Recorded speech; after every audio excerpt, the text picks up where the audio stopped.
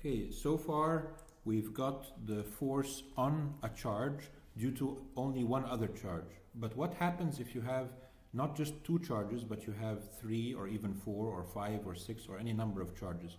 How in that case would you get the force on one of the charges, like this one, Q1, due to all these charges? And we're going to write the force on charge 1 as F1. Okay, so let's try and think about this experimentally. Experimentally, you can remove all the other charges and keep charge 2 only and get the force on 1 due to 2 only, and you'll get some vector. So this can be done experimentally. And take away all the charges and keep only charge 3 and measure experimentally the force on 1 due to 3.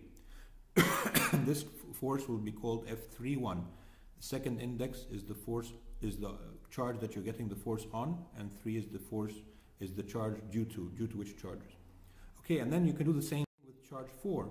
Remove all the other charges and put only charge 4. So you get then the force on 1 due to charge 4 only. Okay, and then you can do another experiment by putting all the charges at the same time. And in that case, you will measure some vector which represents the force on 1 when all the charges are present. And then you can do this experimentally. And then you can come and see what's the relationship between these 3 vectors that you got before and this vector that you got when all the charges were there. You'll find a very simple relationship between these forces.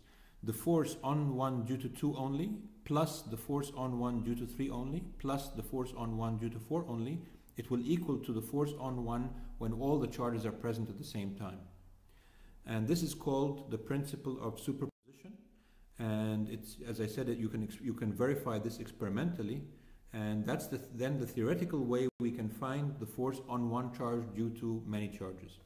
Notice that you have to do this addition vectorially. You're adding vectors here, so you have to know how to add vectors.